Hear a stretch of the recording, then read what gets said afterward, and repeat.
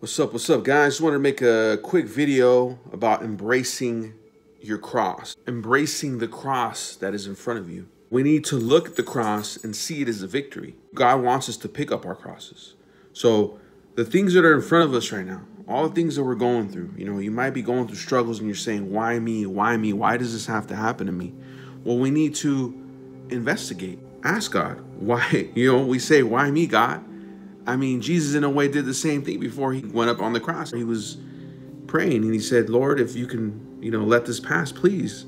But if not, do as you will, right? Let your will be done. And that's what we need to do is when we're going through pain or we're going through suffering or something's just not going right, we need to figure out why. So pray, say, Lord, if you can have this pass, if this is not from me, please take it away. But at the same time, embrace that cross and realize that, hey, if there's a reason for this, then I'm going to embrace it.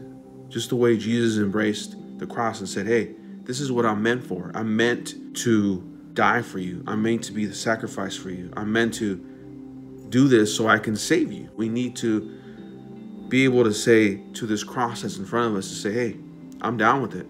Do as you will, Lord Father. Know that this is here for a reason. It's for you to grow and for you to jump over that hurdle and just do it and take it head on. Come on. Let's go for it, because we don't know what's beyond that. We don't know the victory that's beyond that. What is your reason? What is your purpose? What does God have you here for? Maybe we're running away. Maybe you're supposed to go that way. Go on that path.